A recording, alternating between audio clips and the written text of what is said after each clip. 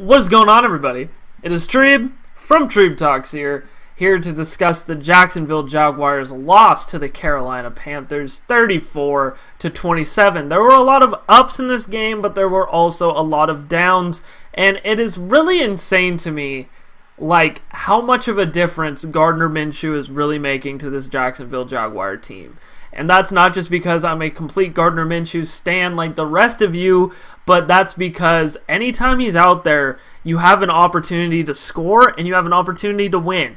And it's been a long time, if ever, that the Jaguars have felt that, or at least how I've felt as a Jags fan, because I've been around since about 2007, so that was still Leftwich, that was post-Burnell. So, have a guy out there that can win you football games and can lead you and put you in successful situations. It's insane. And we have a lot of praise to say about Gardner Minshew. We have a lot of praise to say about DJ Chark as well. And we have a lot of downgrades to give to the defense. But before I do that, why don't you drop a like down below if you are ready for the Jacksonville Jaguars to take on the New Orleans Saints next week. Also, make sure you click down below. Your boy is now a part of the Sports Illustrated affiliated Jaguars Maven community, where I write articles basically every day discussing and talking about the Jacksonville Jaguars. My first article is up right now, where I discuss whose stock went up in this game and whose stock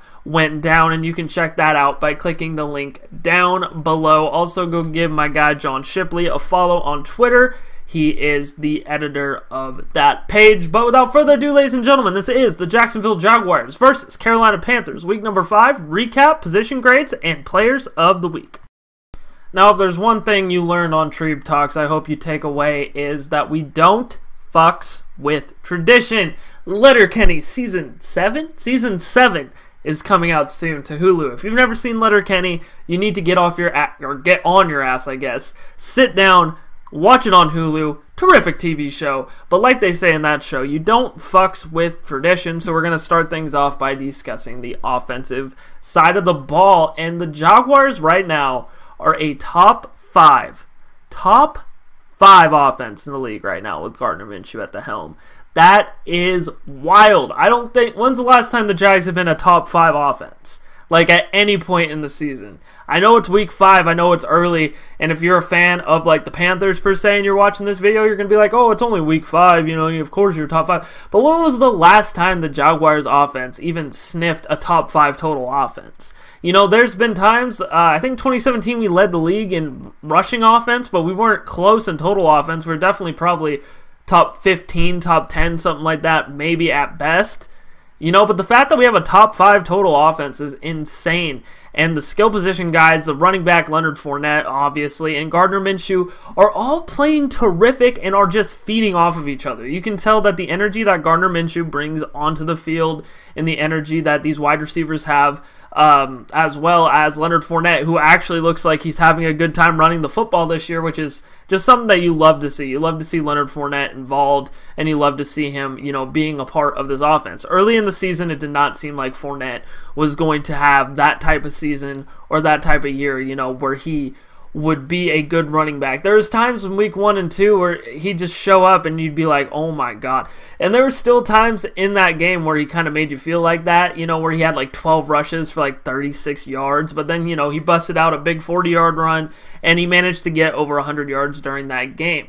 The Jaguars did kind of shy away from using Raquel Armstead as well. He got his reps, don't get me wrong, like he was out there, but he was not out there as much as the Denver game. At least it didn't appear so. I don't know the exact stats. Maybe he did, but it was very quiet if that's how it was. Fournette was on the field for most of the time, and he also was doing very well as a pass blocker too for Gardner Minshew, making sure that, guys weren't getting into his face, not making him make mistakes. Obviously there's some things to be said about the offensive line that we'll get into in a little bit, where Gardner Minshew did fumble, and we'll address that when we talk about Gardner Minshew as well. But for right now, we're talking about the running backs, and I think Leonard Fournette did a great job as a whole as a running back, and I think the running backs are going to be getting a B+ grade from me. I don't think, obviously, it wasn't as impressive as the Denver game, because how are you going to emulate a 225-yard game, right back the next week? But he did get over 100 yards rushing.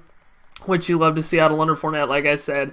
And he did have a big, 40-yard run, which is also something that you like to see from Leonard Fournette. You like to see him make big plays. And it's crazy, like now we have this offense, and it seems like this offense can compete in the shootout, and hopefully this defense can step up because, we're going to tear into the defense here in a little bit as well. But we are going to be giving the running backs as a whole a B+ on the day. Next up, we are going to be talking about the offensive line. Now we're going to touch on the offensive line a little bit. And Andrew Norwell played terrible, and he looked like he scammed the Jaguars out of a lot of money. And it's weird because now, you had the two guards that were rotating in and out with A.J. Cann and Will Richardson. And, that in itself to me isn't really a great idea. I think if you're an offensive lineman, you should be out there every single snap. I think as a guy that used to play the offensive line position, when you're out there with your guys, it's better to have a solid starting five and a solid five out there literally at all times, not swapping in guys at a guard position, especially, somebody on the inside. But both of them are playing better football than Andrew Norwell, and the Jags might be at a spot right now where they're better off to start A.J. Cann and Will Richardson at both guard positions. Will Richardson has played really good football this year. He played it good at the left tackle position, and he's played well at the guard position as well. So I think Will Richardson has definitely earned his spot on the offensive line. As far as Norwell and A.J. Cann, it can be a toss-up, but, you got to show Andrew Norwell that you mean business one way or another. And Tom Coughlin, if you're all about this disciplined shit, if somebody's playing bad, you should bench him. And that's how it is with Andrew Norwell. There hasn't been a single game this year where he did not stand out as being bad. Like, he was legitimately bad, and, all Jags fans see it. It's bad when you're on the offensive line and you stick out that much. If you're a good to mediocre offensive lineman, no one should ever talk about you because you just sit there, you do your job, and you make sure everything is done correctly and done right. You make sure that your form is good, and you make sure everybody around you is good too. But if you're playing bad, you will get noticed, and that's how Andrew Norwell was, and he was put on notice, and he really brought down this offensive line as a whole. Guys like Jawan Taylor and Cam Robinson too, illegal man downfield calls, freaking holding calls, all of that. This offensive line as a whole did not perform well. Brandon Linder had a pretty decent game, but what can you expect out of Brandon Linder, who's one of our most consecutive, constant, good players out there? So Brandon Linder obviously had a good game, but, Jawan Taylor, everybody else really struggled. Cam Robinson, Andrew Norwell, the whole, left side is just a revolving door back there. Gardner Minshew has to move up in the pocket. He has to be able to make plays necessary to put the Jaguars in successful situations, and when he doesn't have that kind of time, he ends up showing that he's a rookie, and that's okay sometimes. And he fumbles the ball because they're not giving him time to throw the ball, and they're not giving him enough time to make a good decision. So Jawan Taylor, Cam Robinson, Andrew Norwell, all those guys, they need to step up as a whole. This offensive line has played pretty pathetically all season long for a group that we really thought might be able to come together after all was said and done, but it has not done that. So this offensive line is going to be getting a D, and I would like to see Andrew Norwell not necessarily get disciplined per se, but, get benched maybe. Let's see what Will Richardson and A.J. Cann can do, because it's been embarrassing, it's been tough to watch, and this offensive line has definitely struggled. So I think a D grade is more than fair for them. Next up, we're going to be talking about the wide receivers and DJ Chark. I want to say sorry. Sorry to DJ Chark. I should have said this a long time ago, but I am very, very sorry. All throughout the offseason, I said, DJ Chark's a guy that I think is kind of a project, and I think, if he gets brought along, he could be kind of decent, but he needs to improve, not look like he's so lost out there all the time, and make sure that he makes the strides necessary to become a elite wide receiver. But I thought it would take him 3-4 years, before any of that really materialized, up until probably the end of his rookie contract. But DJ Chark is out there, and he is playing phenomenal football. He had a career-high 164 yards, which is only 10 yards less than all of the yards combined that he had the previous season. He has the most for sure hands on the team, which if you were to tell me that during the offseason that this year DJ Chark was going to have the most reliable hands out of any wide receivers for the Jaguars, I would have called you a liar. I would have said you were crazy. But holy moly, dude, like that sideline catch he had where he put both feet in bounds and he tried to reach for the end zone, to the pylon, that was impressive, elite caliber wide receiver stuff. And he's top 5 in the league in receiving yards, and I think he's tied for first or tied for second in receiving touchdowns with 5. He's on pace for 15 touchdowns and 1,500 receiving yards. Like, he is playing out of his mind right now, and the other guys, too, are stepping up, making plays. Guys like D.D. Westbrook, who, was a guy that a lot of people thought was going to be the number one guy. This was going to be the guy Foles develops the chemistry to. This is the guy, when Minshew came in, that Minshew is going to develop some chemistry to. But it's been really the DJ Chark show, and D.D. Westbrook has had some drops. But during this game, he played all right. He did good. He did what he needed to do. Chris Conley, another guy who I think is playing really well. I just don't think Gardner Minshew tries getting him the ball that much. Chris Conley and Marquise Lee especially, but Marquise Lee's never really on the field. Chris Conley's definitely on the field more than Marquise Lee. But those are two guys that aren't really getting involved in the offense that I would like to see, get more involved in the offense. It's a lot of Chark and it's a lot of Westbrook, but, to see guys like Keelan Cole, Marquise Lee, Chris Conley, like, step up and, be reliable targets. And the fact that they're solid enough to be good players, Minshew is going to benefit from that, and he's going to give them good balls. And he did that in this game. He delivered a good ball to Chris Conley. That Hail Mary attempt that he had in the end zone, it was almost brought in by Chris Conley. Like, these wide receivers are benefiting from Gardner Minshew, and Gardner Minshew is benefiting from these wide receivers. So these wide receivers are going to be getting an A on the day from me. And DJ Chark, man, I can't say enough about him. He's playing out of his mind right now, and he's playing terrific, terrific football.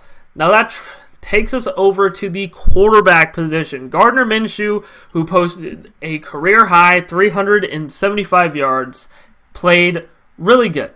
Really good at times, but there were some times where he showed that, yes, he is a rookie. He struggled a little bit out there. There were a couple of times that he fumbled, 2 to be exact, and one of them, I think, was him trying to do a little bit too much, in a knee brace especially. And, one was Andrew Norwell's fault, letting a guy get right by him and ended up fumbling, scooping it up for 6. That was the problem. The Jags forced Kyle Allen to fumble twice too, I believe, but they didn't get on the ball, so they didn't get the turnover. But every time we fumbled the ball, the Panthers were on it. It was a turnover or a scoop and score. Like, that's how they benefited from the turnovers, and that's how they ended up beating us, because we had so many opportunities to win this game, and Gardner Minshew had 3 chances from 30 yards out. And that last play, man, I wish he didn't get such happy feet towards the end, because, he was scrambling out of the pocket, which, I understand, you're trying to find a lane to throw the ball, but with how his offensive line's playing, maybe you should try and just hang in the pocket and just try and deliver one down the field. But Gardner Minshew, again, one of my favorite players in the league, if not my favorite player in the league. He played terrific, had 375 yards, 2 touchdowns, and again, no interceptions, still only has 1 total on the year. And he played all right. He played good. I'm going to be giving him A- on the day. That's going to be the lowest grade that he's received because, he did at times show that he is a rookie quarterback. He does have some developing to do. He has some learning to do. But at times, too, he was out there and he was leading and he looked like he's been in the league for literally 15 freaking years. So Gardner Minshew gets an A- on the day. Now, this offense's final grade is going to be brought down. I want to bring it down kind of a lot to really emphasize the fact that this offensive line needs to step up, but I'm going to be giving it a B- on the day. I thought the skill position players, from the quarterbacks to the running backs to the wide receivers, played excellent football. This offensive line struggled. I also didn't really mention James O'Shaughnessy, just tore his ACL. That's really unfortunate, and hopefully Josh Oliver could come in and perform and play good football for us, because as of right now, we definitely need it. So Josh Oliver, please get healthy soon. Please make a difference, because average-ass Jeff Swaim just isn't going to get it done.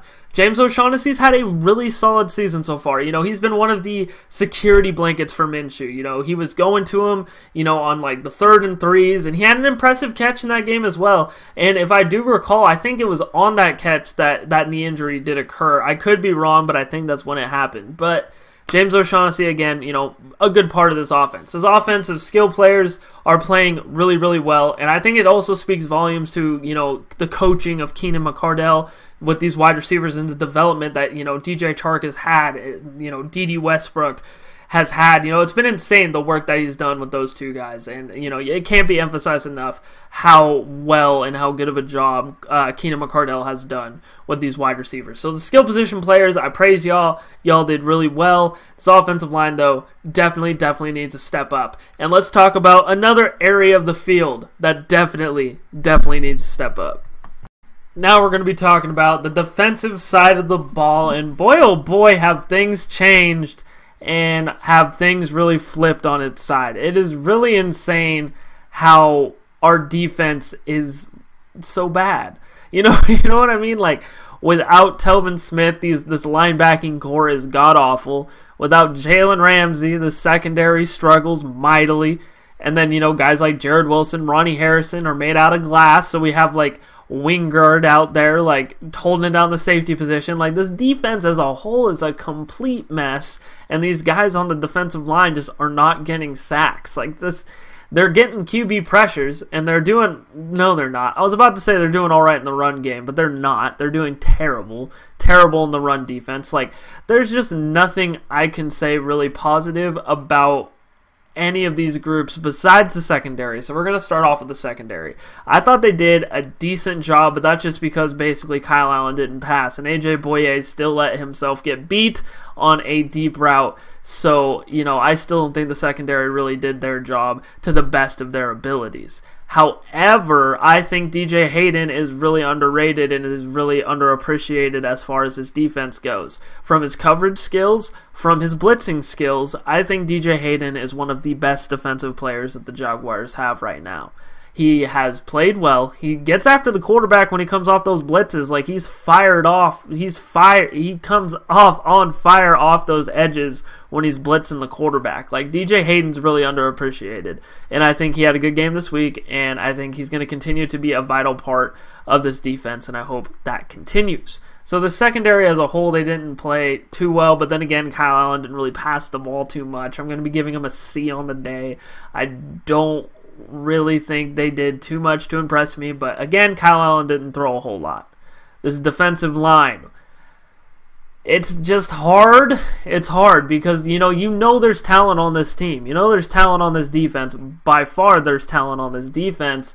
I think a lot of it has to do with Todd Wash. I think we should have left Todd Wash in Charlotte. I think that should be the next person we fire, because I don't know how you can run this style of defense and really just kind of like a dumbed down version of a defense with all this talent that you have. And these defensive linemen are not getting after the quarterback. They're not maintaining their lanes. It's just embarrassing to see. There's so many running lanes, and most of it is from the defense just being out of position. It's not even the offensive line blowing these guys 4 or 5 yards off the ball. It's purely a position thing. They're out of position. Yannick Ngakoue's way up the field. There's a running lane right there. He's had a problem with that basically his whole entire career.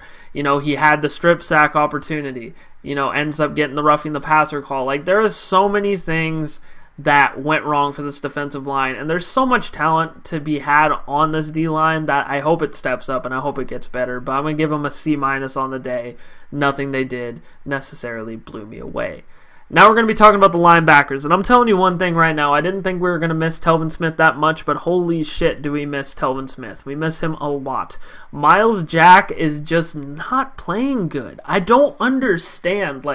He's out there. He's missing tackles. Quincy Williams was a guy that I had a lot of hopes for heading into this season, but in this game, he literally had more missed tackles than made tackles. He did terrible. And then Najee Good came in, got shook like he was a high school football player, like he didn't belong in the NFL. There's just so much wrong with these linebackers. And, I like to see Myles Jack take it in stride as a leader, saying that, this loss is on him and that he needs to play better and he needs to do more for this defense as a leader.